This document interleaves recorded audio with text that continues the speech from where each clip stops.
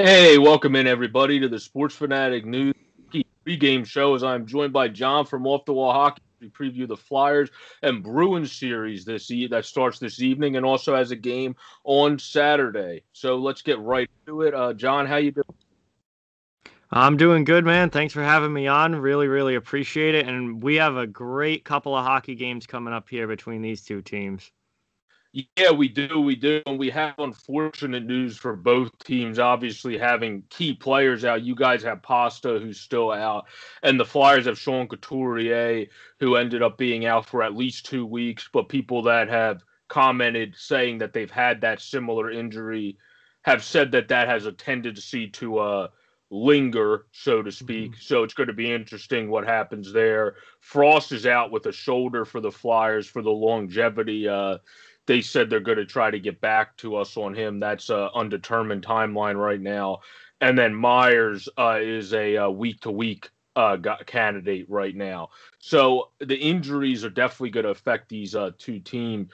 But I'll go to you first on this. What have you seen as the main difference from your team, and who do you think is going to have to step up against the Flyers in place of David Pastrnak not being in? Yeah, without Pastrnak in, scoring has been a huge issue for the Bruins. It's their offense has been downright terrible to start this season. They still don't have a 5-on-5 goal 3 games in, and they're the only team in the league that hasn't scored 5-on-5, other than the Dallas Stars, who haven't played a game yet. So it's not been a good start for Boston. They need more out of Jake DeBrusk. He's supposed to be one of the big guns as far as secondary scoring goes, outside of that top line of Marchand, Bergeron, and Pasta. DeBrusk is supposed to be kind of the catalyst, along with David Krejci and Craig Smith coming in for that secondary scoring unit. And DeBrusk has 0 points so far this season. So he's been massively disappointing. I was expecting a big year out of him after a not so good season last year. And so far, he has not been any better than he was last season. So DeBruske's got to show something here for Boston. And he's a guy that I look to that really needs to get himself on the score sheet over these next couple of games.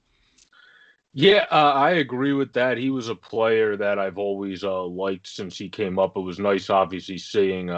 I believe it was Louis when you see the highlight they always show of him crying Hmm. that in the stands where he's never cried in his life, pretty much. And then you see a video of the dude just bawling his eyes out after Jake scored. That was kind of a very funny TV moment, I think, Hmm. because you just never saw him as a player. When you watch highlights of him, he was that brute guy. You never see him crying. But yeah, that was, you're right. He dipped last year. He was in the 40s, went in the 30s.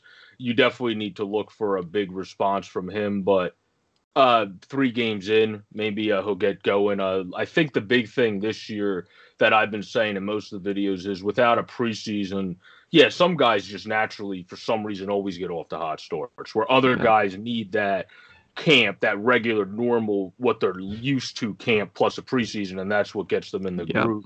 Maybe Jake's one of those guys in about 4 or 5 games so in after you would have about, which like six is the preseason schedule, the Yep. preseason schedule, then you would start to see him really ramping it up there. But another question I had for you before I gave my take on the Flyers was, what have you thought of the Bruins defense since losing Sedano Chara in the offseason and obviously Torrey Krug? What have you thought of guys like Lazan, guys like Grizzlick having to play a bigger role, and then Zaboral now coming in, and Yep. Miller being an everyday guy rather than last year he was somewhat in and out at times. Yeah, I mean, the defense has been a pleasant surprise for the Bruins. There was a lot of questions about this decor, particularly with how young and inexperienced they are. Losing Chara, losing Krug, those were obviously huge losses from veteran players who played a massive role on this team. And there were a lot of questions about the defense. So far, so good defensively. Boston's not giving up a lot of goals. The first game against New Jersey, they only gave up a couple goals, and one of them was very fluky. It bounced in off about three Yep. guys. The last game against the Islanders, they only gave up one goal. I mean, I don't know what else they want from their defense and goaltending. It's been the offense that's held this team back and why they've had such a shaky start. But the young guys have been good. Lausanne, he was a little bit shaky the first couple of games. He had never played a role that big. He's playing up with Charlie McAvoy. He had never played a role that big at the NHL level before, and I think it took him a couple of games to get adjusted to it. But he had a very good game against the Islanders on Monday. Zaboros looked very, very solid. Getting Kevin Miller back in that lineup is huge. He missed basically the past 2 seasons with major injuries, and he's had multiple knee surgeries and wasn't even sure if he was ever going to play again. And now for him to come in and play as well as he has in his first game action in a long, long time has been very nice to see. So I have no complaints about the defense. The only thing I wish we could get a little bit more offensive production from the back end.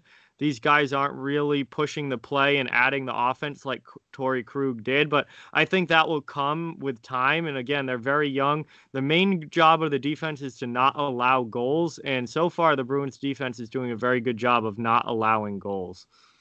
Yeah, I mean Miller, like you said, 2 years ago. Well, I guess it would have been 3 years ago now. In 17, in the playoffs of the 17 season, he did pretty well for the Bees, and then the following season, you guys only had him for the 30-some change games until he got injured. But He's a good veteran guy. That's a good story when you hear a guy battling through leg injuries and he's able to find his way back at the age of 33, no less, and be able to get back in a lineup. So that is a very good story to be able to see for him, to be able to have a steady position with a young guy, being able to kind of tutor the young guy into the league and teach him the ropes of the NHL. That seems like a good spot for him. Yeah, absolutely. It's been a great story all through the training camp and the beginning of the season for the Bruins, for sure. It's great to have Miller back. Yeah, and then for our team, I think what I saw so far early, obviously we saw a big effect from losing Sean Couturier game 1 because we got shellacked by the Buffalo Sabres of all teams. That was a weird game. 6-1. So that really showed, and I agree with Yarif and others on the podcast. You can't use Couturier as an excuse for getting murdered 6-1. For losing, sure, but for getting destroyed like that by Buffalo, who doesn't have the most consistent all-around. Yes, they have a very skilled, fast lineup in the upper tier of their lineup, but they don't have the most consistent defensive defense. And you just weren't able to generate any offense against them. You made Linus Ullmark, or Carter Hutton, look like $1 million. You made him look like his Blues days before he had any issues with his eyes, basically. That's what he looked like out there, but that's what I saw. You saw the effect of the losing of Couturier. Then they really adjusted in game 2. And what I saw from the Flyers was they played a much more aggressive. You saw Lindblom. You saw guys like Jake. You saw guys like JVR get in on the forecheck and kind of pound guys more than even they usually do. All those guys usually do that, but they did it to an oomph degree because it seemed like for not having Coots out, they said, we got to go harder. Basically, like how in basketball is they got to go harder in the paint. You got to go harder on the forecheck. They even did that really off degree, their boards play and really keeping the guys to the outside. They got a lot of shots, obviously, because Moose had to make a 40-save shutout. But they tried to limit the top-notch chances. And early on is when there was a lot of top-notch chances that Moose really had to come up big. Then as time went on, the defense really settled, and I think the Flyers played probably their best defensive game as time went on against Buffalo, adjusting from losing Couturier. And the one thing is, losing Frost is a huge loss because of his offensive skill. Against defense, though, Morgan's still learning that side. Bunneman is a defensive player. He's more of a guy that's a penalty killer, a 200-foot guy that just chips in, kind of like a young Raffle-esque guy that's more of a center, though, than a winger, where he's going to chip in on offense and probably won't have that 120-goal season that Raffle had, but he'll chip in and then also be a very good penalty killer. That's what you see out of Bunny. Bunny, though, offensive-wise, might have the potential if he plays enough in the future to have a 10 to 15 goal in an 82 because he has that skill to be able to do that. It's going to be interesting to see. I look forward to seeing how for the Flyers because of their defensive struggles a little bit, just as well. How putting him in the lineup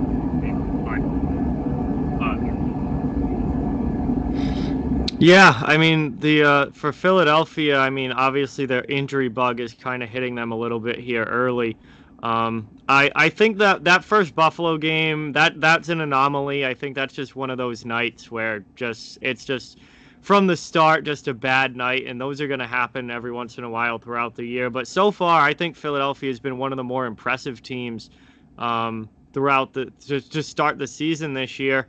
And they're 3-1 to start the year. The injuries here, Couturier is a big loss. I mean, anytime you lose your number one center, that's a blow to the lineup. And I think Phil Myers on the back end is a bigger loss than than a lot of people realize, because he's not exactly a household name yet in his NHL career. But Phil Myers is a pretty clear top four defenseman, and he's played a big role over the last year, and now into this year with this Flyers team. And, they got Friedman coming in for him.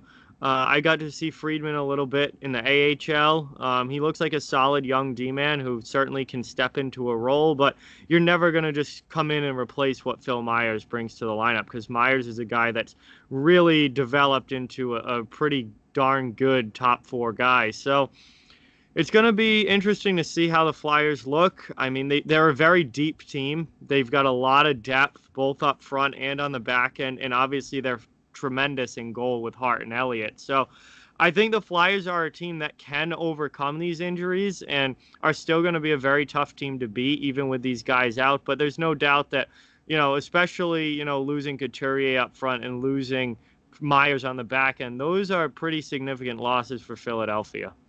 Yeah, the Flyers brought back up Derek offseason acquisition depth defenseman Derek Pouliot from the going to the Phantoms and training with them to get ready for their season back onto the taxi squad. So he's there now. And then you also have a youngster in Zamula who you might not want to rush, but look decent in camp if all else fails. Yep. I think Friedman's a guy.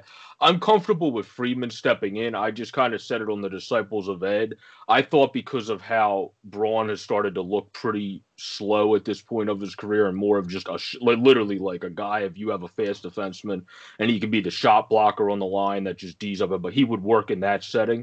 The problem is the Flyers don't have a guy like that to match him up with, because you don't want to putting him with Provy, he's too slow. So well, he's been playing with Provorov in the games that I've seen. That hasn't worked that well. Yeah. That's why you would see on one side of the ice some guy, he just drifts open at times, and then Provy kind of I've noticed has to kind of sometimes man both ends because Braun's not as quick as he used to be. Where when he used to play with Vlasic or other guys in San Jose, he could still move a little bit, so it wouldn't be like the one other guy has to run a little rough shot because he's not as quick. Now he's kind of getting to the point of his career where he's just a shot blocker, has to bring a little bit more of a physical presence probably to stick around longer, because he's just not ample on his feet anymore. Where I think the only reason Friedman didn't get put in right away is AV said he didn't look as impressive in camp this year, but has looked really good since and has been like one of the best practice guys basically. So if he looked really good in camp, I'm one person that doesn't even think Braun would have been in the starting to start. But because of that, I think he had to start. So now we'll see what Friedman's able to do. And if he does really well while he's in, I think this might make for the best lineup for the Flyers going forward, because then when Ghost comes back, you might even make Braun be the guy that first comes out and see what happens there. And then when obviously Myers comes back, you're probably not going to have Braun if he's not playing. He might become the veteran, the very good at that point, because he's a good 6'7". He's just not, shouldn't be playing him where he's at. A very extra guy or a 6 once you have everybody healthy with Myers back and Ghost. So it's going to be interesting to see what happens there. But I have confidence in Friedman stepping in. I just am going to be interested to see what they do with the lines, because they're saying they might put Gus with Braun. I don't know how well that's going to work. So we got to see. That could work if Braun just commits to saying, don't come up at all. Just sit here, stay at the blue line. Don't move. I don't care unless if you have to come up the boards to hit the puck in the zone again, don't move from the blue line when you're in the offensive zone. Like, Hmm. just stay back. So if Yeah. Gus goes up, that would be when that could work. But then you have to get Braun to completely commit to that, and we'll see if that happens. But it's going to be interesting how they do the pairing, in my mind. But as we wrap this up, though, what are your two lines that you're really looking for and excited to see these two teams go against with each other? Are you looking at any particular pairings you're excited to see go up against each other in this series, 2-game series? I mean, I kind of want to see if the Bergeron line. Obviously, the right wing, regular right wing, David Pastrnak isn't there, but you've still got Marchand and Bergeron up there. And I mean, I don't know what the matchup is going to be. I assume they'll probably try and match them up with the Giroux line and shut down Claude Giroux. But I just that matchup of like the Flyers' high end offense versus the defensive abilities of guys like Patrice Bergeron and Brad Marchand. I'm excited to see how that matchup goes and which team's able to come out on top, the offense or the defense. Yeah, for me, I'm excited to see how, because I was going to say the Patrick Lindblom and Konechny line, but because of how Frost is injured now, that finagled our lines a bit. So Hmm. I'm excited to see how Patrick, with how well he's coming to this season, is going to do with Van Riemsdyk, who really has started the season well, and then Giroux, who's been the facilitator, but has looked good out there so far this season as well. How he does with those two, since he's looked so good with Oscar and Konechny. That was our best line, honestly, offensive production wise. So I'm excited to see how Nolan does moving up with those two. And I feel like you're still going to see him with Konechny and Lindblom at times too, where AV will kind of flip those two, and you might see Scotty go out with JVR and Giroux at times, and then you see Lindblom and TK and Patrick back together at times too, especially if they need the offense, since that's been the offensive productivity line that's been to the max so far this year. So I could definitely see that happening. But I'm excited to see this goalie matchup too. I mean, Hart against Rask, that's Yes. always a good one. One of the best young goalies against one of the best veteran goalies and one of the better goalies of our time Yep. in that's a Vezina goaltender.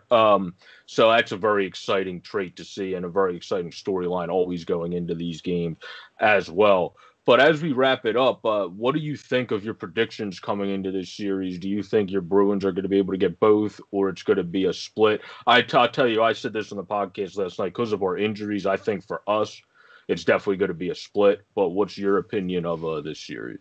I'm thinking it's likely to be a split. It's got to at least be a split. If Boston loses both of these games and drops to 1-3-1 to start their year, they're in trouble. They're digging a hole that is going to be difficult to climb out of. So the Bruins have got to win at least one of these two games, and I think looking at it, it's probably going to be a split with where both of these two teams are at. So I would not be surprised if one wins the first night and then the other team comes out and wins on Saturday.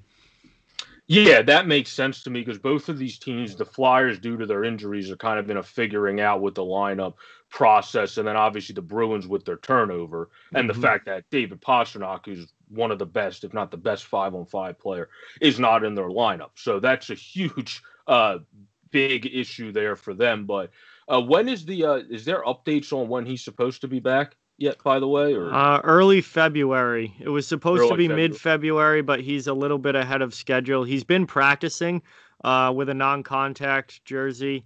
So he is back on the ice. He is back practicing. He's not ready for contact yet, though. But we're looking at least another couple weeks. But early February, Pasta should be back in the lineup. Okay, gotcha. Yeah, because that'll obviously be a huge addition for Boston, and then that could be Yes. around the same time. If he's at the shorter end of the injury, Cooch is also coming back for the Flyers if he's not at the lingering end of the injury. Yep. But I really thank you for joining for this pregame video, John. I really appreciate it. This has been John from Off the Wall Hockey. Please go follow him at his account on Off the Wall Hockey and check out his stuff on steelflyers.com, as well as on our Steel Flyer Spreaker. You set up all your stuff Oh, over yeah. there as well now, correct? Yep. Yes, it's all set, ready to go. Steelflyers.com. We are pumping out the content.